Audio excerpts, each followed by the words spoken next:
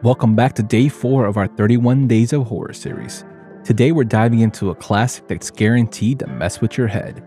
1987's film, Hellraiser. We are gonna raise more hell than Hellraiser! Hey honey, you want some salt for your steak? Yeah, sure. Gotcha! That's more salt than you wanted. So the plot kicks off with Frank, your classic shady character, who messes around with a mysterious box. Spoiler alert, it's not really a good idea for Frank. This isn't your average Rubik's Cube. The box opens up the gates of hell, summoning these alien forms called Cenobites. Some seriously twisted demons who believe in pain and pleasure are all the same. Frank gets ripped apart, literally, but he's not staying dead for long.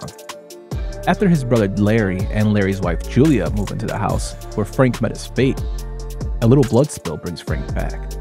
Well, sort of. He comes back as a gooey, muscle-less version of himself, and needs more blood to fully regenerate.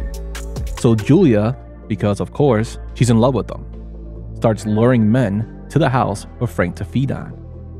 But Frank's niece Christy isn't having any of this twisted family reunion. She gets her hands on the puzzle box and accidentally summons the Cenobites herself. Now she's got to strike a deal with them to save her own life and stop Frank. It's a bloody, gory mess, and just the way us horror fans like it.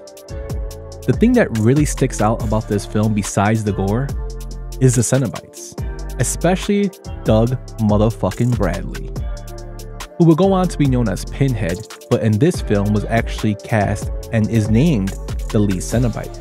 Pinhead came later in the series. Pinhead became iconic with the grit-patterned head and nails sticking out like he's ready for some industrial DIY. Bradley's portrayal of Pinhead isn't your typical slasher villain. He's more like the creepy priest of pain, the guy who shows up and calmly explains why you're about to spend eternity being torn apart by chains, really casually and creepy. The Cenobites themselves? Man, they are nightmare fuel. We got Chatterer, who looks like his teeth took over his whole face, Butterball, who's, well, a butterball, and the female Cenobite, who rocks a throat piercing like no other. These guys are the real deal when it comes to making you rethink ever touching a weird puzzle box. This film was directed by the great Clive Barker and based on his short story, The Hellbound Heart.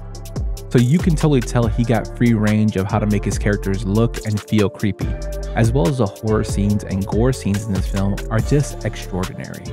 If gore is what you're into, Hellraiser delivers in buckets. Frank's resurrection scene, that's body horror at its finest, with muscles and skin reassembling like a jigsaw puzzle from hell. Hooks, chains, blood, this movie doesn't hold back at all. It is as much about pushing boundaries of what you can stomach as it is about messing with your mind. And that's what made the film so great. It was something that we hadn't seen before. And there's Pinhead.